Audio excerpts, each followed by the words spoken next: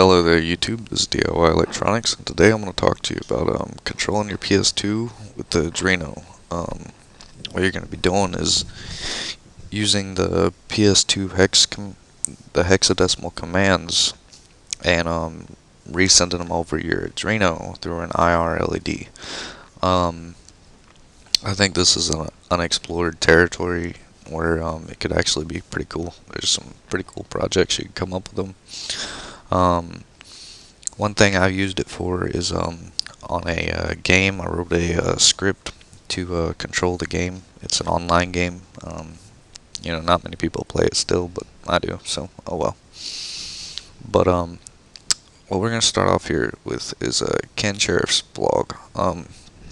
He wrote a library for the Arduino for sending infrared remote signals. It's an excellent library. There's a lot of features in it. One of the things is you can send receive signals from remotes, so you can decode what they're sending and repeat it. He explains the hardware setup, the background, basically what's going on. There's a lot of details in here, and I'm going to include a link to his blog in my the description. But what you're going to need off of this page is the IR remote library. What you're going to want to do is you're going to want to open the library. You're going to want to save it. Then you're going to want to open that. You're going to have to extract it.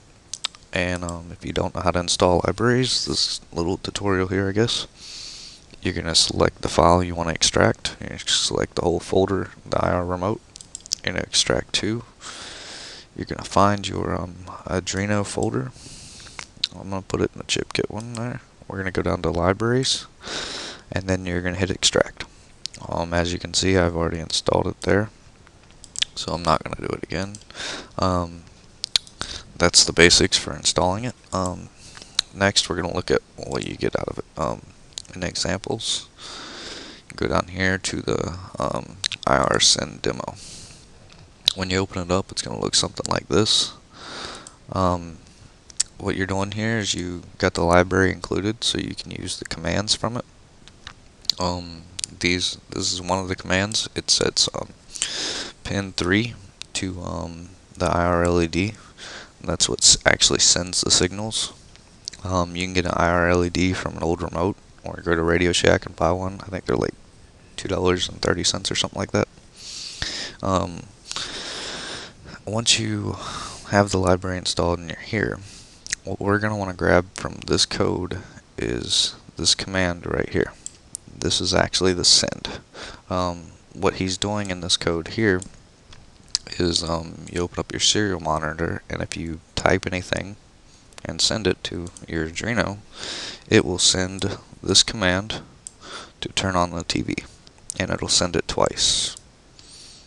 It'll send it once, well actually 3 times, because for the 0, 1, 2.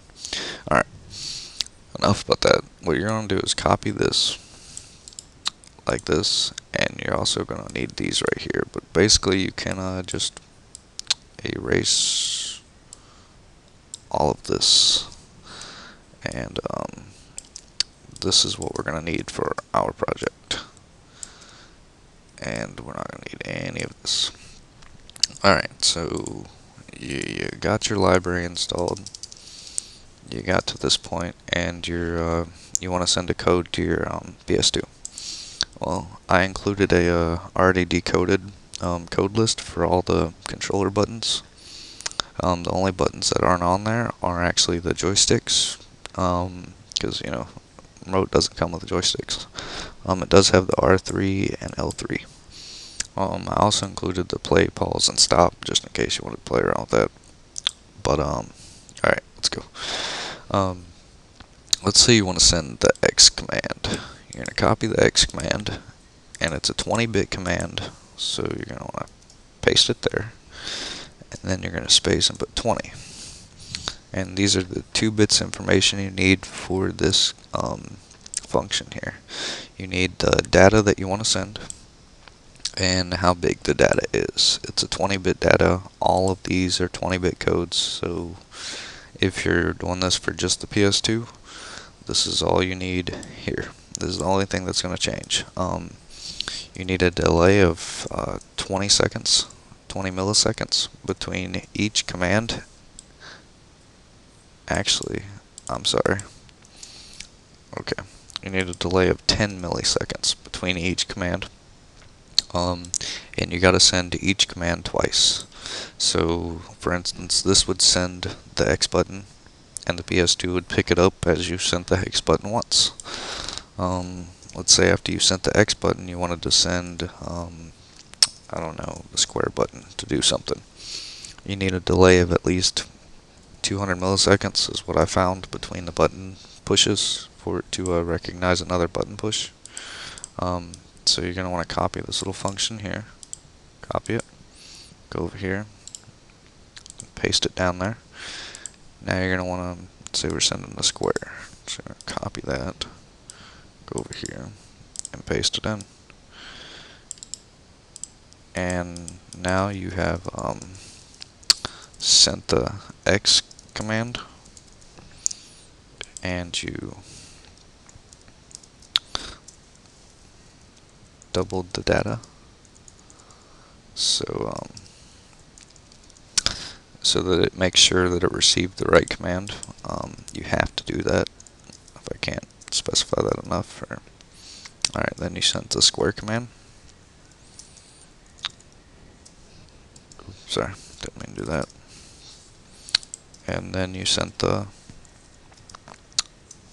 square command again. Woohoo! Double the data. Yay! Alright. So with that there, now you're going to want to add another delay of 200 milliseconds because we don't have anything up here. So what this is going to do, as soon as that's done, it would send this. So we want to add that delay. And that's basically it. You can add your other functions in there that you want to do. You can add a delay up here if you want to delay it for so many seconds before, like 1 second before it actually starts whenever you plug it in. There's a bunch of cool things you can do with this, and then from there you could add the serial monitor, add a bunch of cool things. This is actually the one I made for that game. It just got a 1 second delay once I plug it in. As soon as it finishes its setup, it sends the square command to force the game, and then it waits 23 seconds till it's in the game.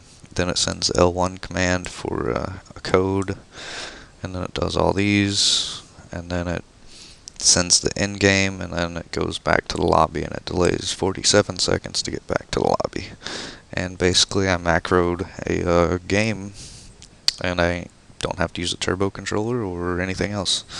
I think there's a lot of cool capabilities of this. It just takes the right person with the right knowledge. It's pretty easy to get started with it and playing around. And if you know some basics in here, you can have a lot of fun with it. If there's any questions, comments, go ahead and post them. I actually searched for a while on Google and YouTube trying to find similar projects and couldn't find any. So that's why I ended up making this, because I hadn't seen anybody else make a tutorial on how to control your PS2 using IR signals. I hope this helps somebody out. Like I said, comments, questions, I'd appreciate it if you'd like the videos and give me some feedback on it. I'm still working on this video making process, haven't quite got it down, but appreciate the viewers, appreciate you watching. Thank you.